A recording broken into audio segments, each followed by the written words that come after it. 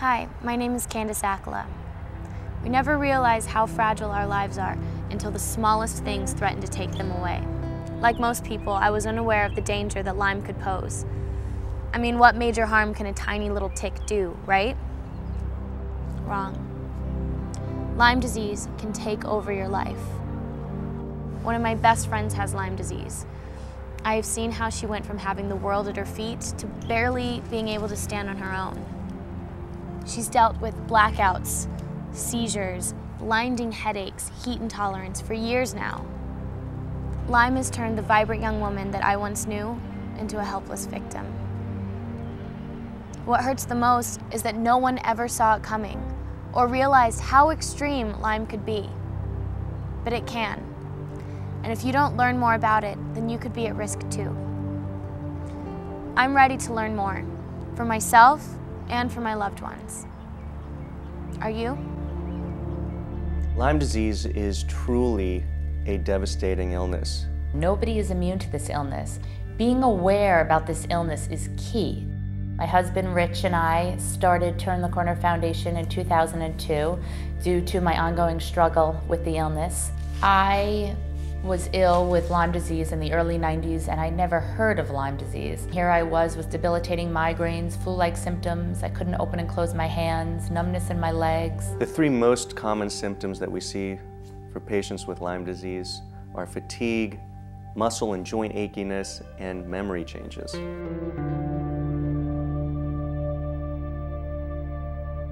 First, it seems like anxiety, seems like irritability, sadness, and that whole package is what I see all the time. There's the acute Lyme disease with the bullseye rash and the immediate fevers, but what we're fighting to try to have recognized is what's known as late-stage Lyme or chronic Lyme disease.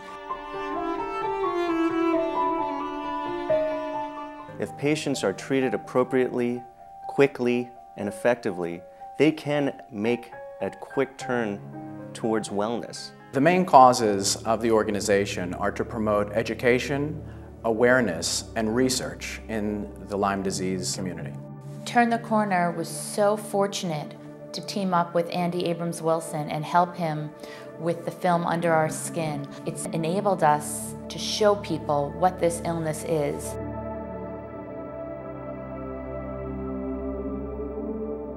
My husband and I started saying there really should be more doctors who we can train to treat this illness. The Physicians Training Program is one of the most important initiatives that the Turn the Corner Foundation has started. It enables doctors to train other doctors around the country and around the world to treat patients who are afflicted with Lyme. Over 100 doctors have gone through the training program and then brought that knowledge back to their communities.